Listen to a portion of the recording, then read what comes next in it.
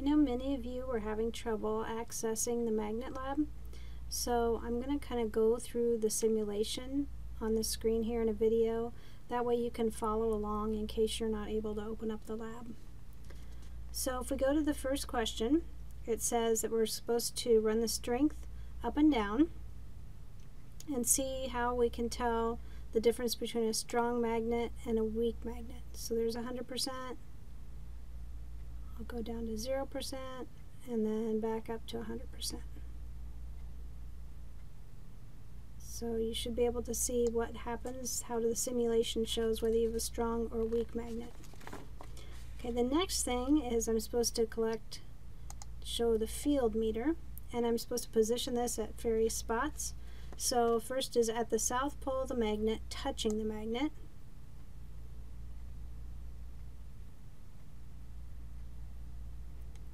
And then we're supposed to read B, which is going to be the field reading. Next one is at the north pole, touching the magnet. So go to the north pole, touching the magnet. Again, read B. I'm supposed to touch the magnet at its midpoint. And again, read B. It's supposed to go 3 rows up and 1 row left of the south pole. And then read B. It's supposed to go 5 rows up and 5 rows left.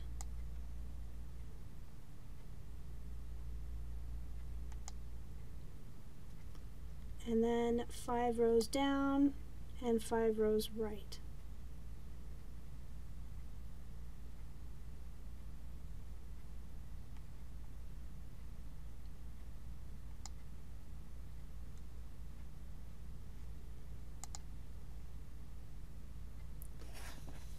Okay, that should be able to answer the questions. Then the next one says, I'm now on 4, with the magnet as its strongest, reverse the polarity where it says flip polarity.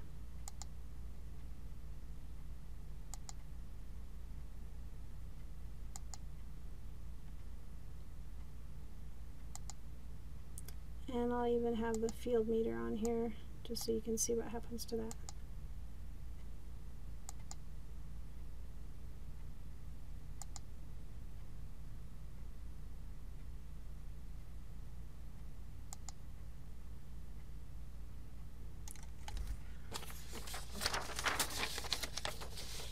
Okay, the next one says to unclick the field meter, make sure the compass is shown.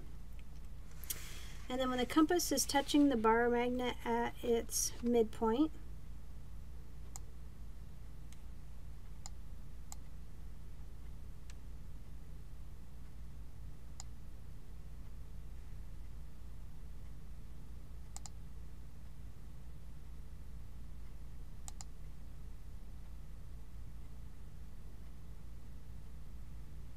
then when it's far away from the bar magnet, but still on a perpendicular bisector of the magnet,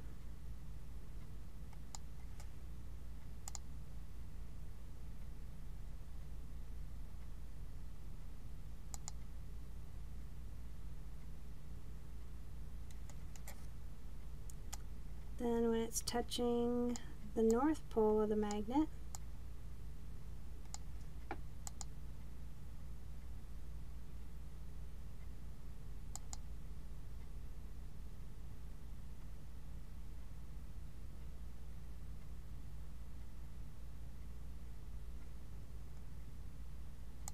and then when it's very far from the magnet.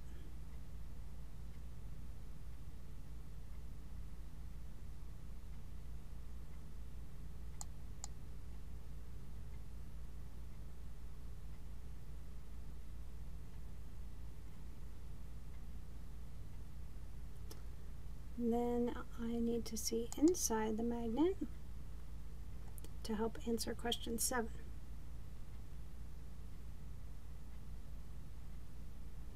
Okay, then we're going to click and move along to part B. So I need to go to the pickup coil. And it says I have a bar magnet, a coil, a wire, and then I want to know which one is creating the magnetic field and how we can tell. And then I'm supposed to move the bar magnet around the outside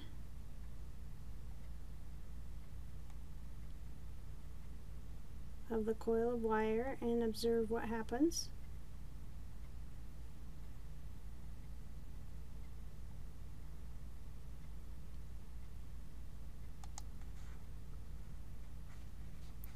Then 11 says move it back and forth inside the coil of wire.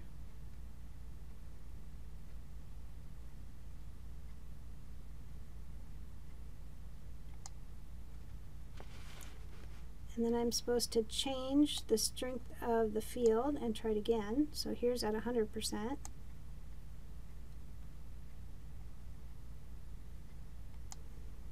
And then I'll go down and do like 15%.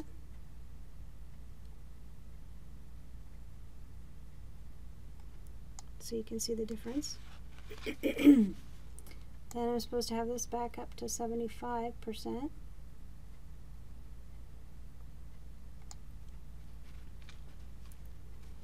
And then I'm supposed to increase the number of loops from 1 to 3 and see what happens. So here's one loop. Then I'll go to 2 loops. And then I'll go to 3 loops.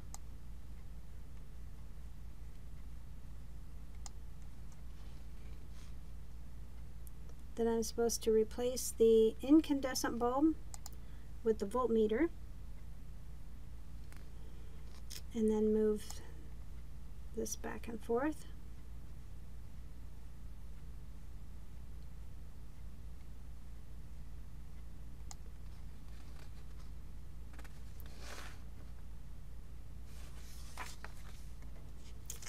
Should answer those questions. Then I'm going to go to the next part, which is part C, the electromagnet.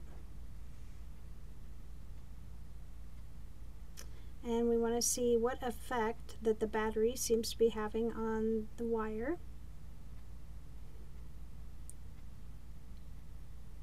And then I'm supposed to increase the number of loops. I'll start at 1 loop. There's 2 loops, 3 loops,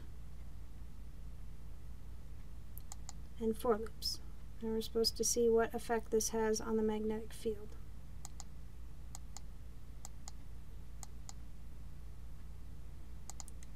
And I could put a field meter here in case you can't tell.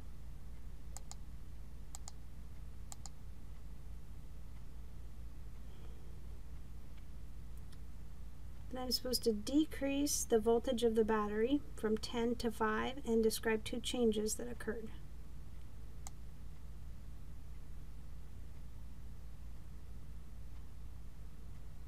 I'll go back up to 10 and then back down to 5. Then I'm going to go to 0. It says what happens when the voltage is 0. And the next one says I'm going to slide the bar to the left. And they want to know what happens. So there's at the left. Then I'm going to go to the right. Then I'm going to go back to the left. So you can figure out what happens. Next one's 22 says set the voltage to 10. And we want to know what the magnetic field strength is inside the coil of wire. Then I'm going to decrease it to 5 and see what that happens to the field strength. The next one wants to know what the relationship between the voltage and the field strength. Then the last one says to replace the battery with the AC current supply. And it wants to know what effect that this has on the wire, the compass, and the magnetic field meter. Alright, so hopefully this video will then help you answer the questions if you're not able to open the simulation.